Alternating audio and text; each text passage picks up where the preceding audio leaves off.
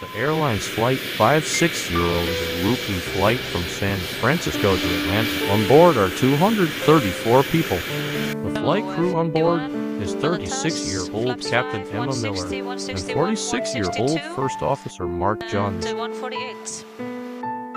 Flight 560 is taxiing the runway 28 left. The aircraft is a Boeing 757 registered as November 667 Delta November.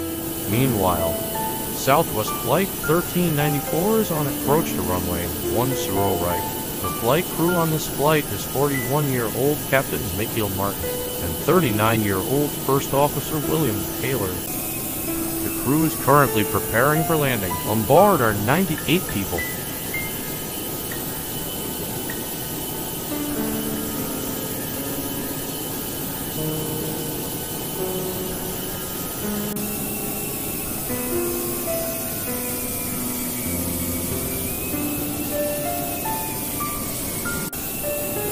The aircraft operating this flight is a Boeing 737 registered as November 7825 Alpha.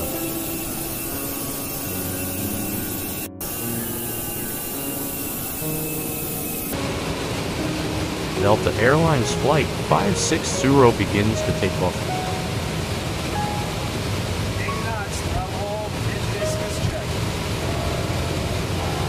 The pilots and ATC are not aware of the upcoming disaster.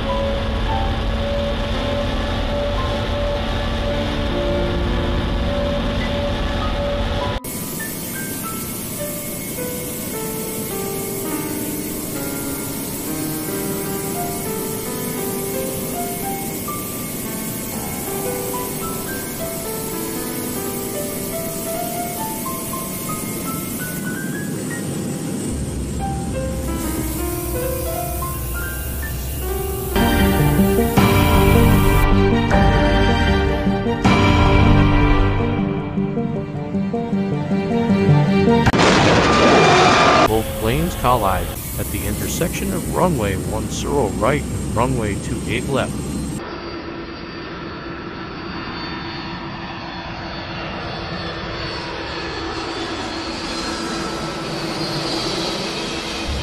Delta Airlines Flight 560 crashes into the runway after getting airborne.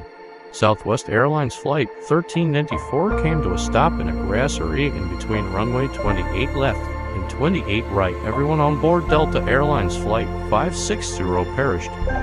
87 people on Southwest Airlines Flight 1394 survived. 11 people on board Flight 1394 perished due to severe impact and serious injuries. The investigation blamed the ATC for not realizing what was to happen. Both of the pilots could have seen each other on a clear day. Their focus on their current objective distracted them. In total, 245 lives were lost. This accident was taken seriously because 35 years before two Boeing 747s collided on a runway in Tenerife, making a large death toll.